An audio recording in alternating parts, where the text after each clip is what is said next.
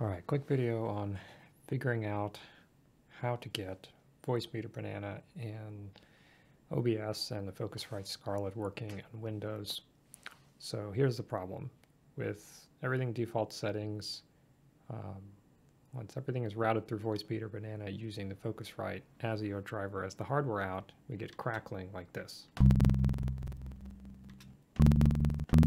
And with some troubleshooting, I found out it is related to buffer size.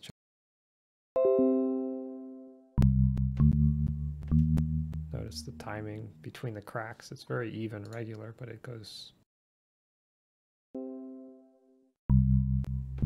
more latency, obviously, with the larger buffer size. The cracks are much more spread out.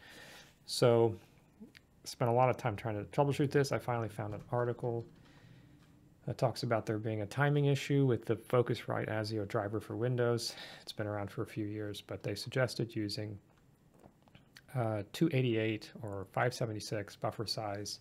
Apparently that timing resolves the issue. So we can't select that here on the Scarlett device settings, but inside of VoiceMeeter Banana system settings, here on the buffering ASIO, yes, we can change it.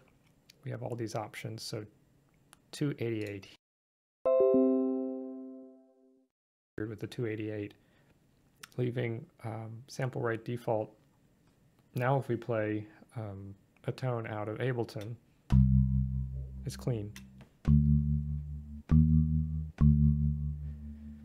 And 576 also works.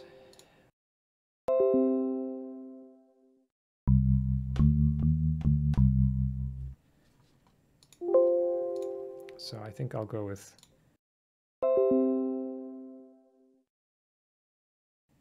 can finally do some recording.